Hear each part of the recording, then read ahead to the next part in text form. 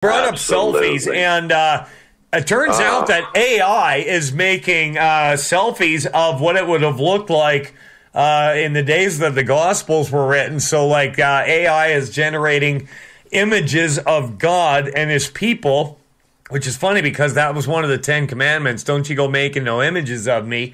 And it's like they're out to break every single rule that they can, but that's the world that we live in, Greg. They're making selfies about biblical figures?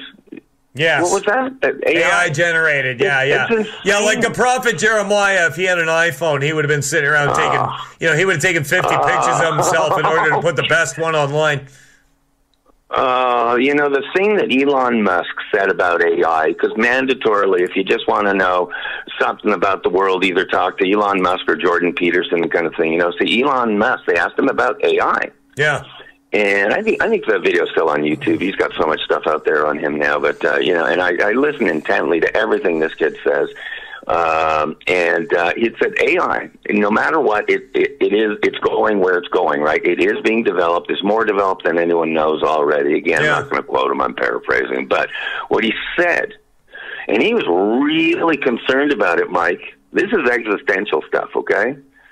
And I can tell he's really concerned about it. But what he said AI is not the bad guy here.